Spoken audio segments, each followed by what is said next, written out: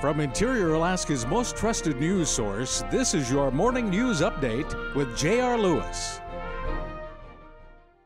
Good morning and thanks for joining us. It's Thursday, July 24th, 2014. In the news, a motor vehicle accident on the Richardson Highway near North Pole left two motorists with minor injuries Tuesday evening. Alaska State Troopers on scene say the driver of a Ford F-250 was attempting to cross the southbound lane and head north on the Rich when the truck collided with a green Dodge Durango that was headed south. The accident happened at the old Richardson exit near 12 Mile Village. Both drivers were transported to local hospitals for treatment and observation.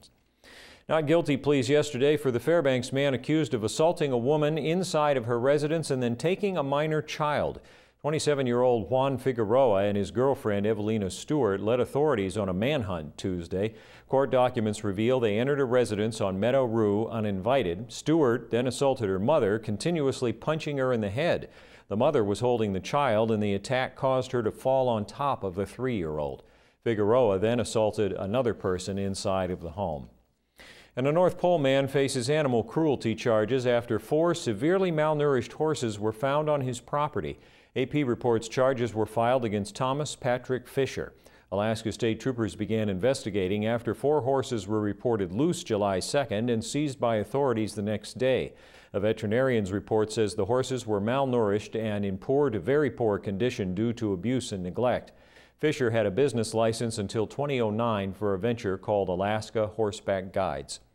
Quick look at the weather to wrap up. Today in Fairbanks, periods of rain, patchy morning fog, highs in the upper 50s. Tonight, numerous showers in the evening, areas of fog after midnight, lows in the upper 40s. Tomorrow, mostly cloudy, morning fog, scattered showers, highs in the upper 50s. Extended forecast, the showers might break Sunday, but then they come back Monday through Wednesday, highs staying in the low to mid 60s. That's all we have for right now. Glad you could join us. Remember, for more news, sports, or weather, download our free mobile app for Android and Apple devices. From all of us here at News Center 11, I'm J.R. Lewis. Thanks for watching and enjoy the rest of your day.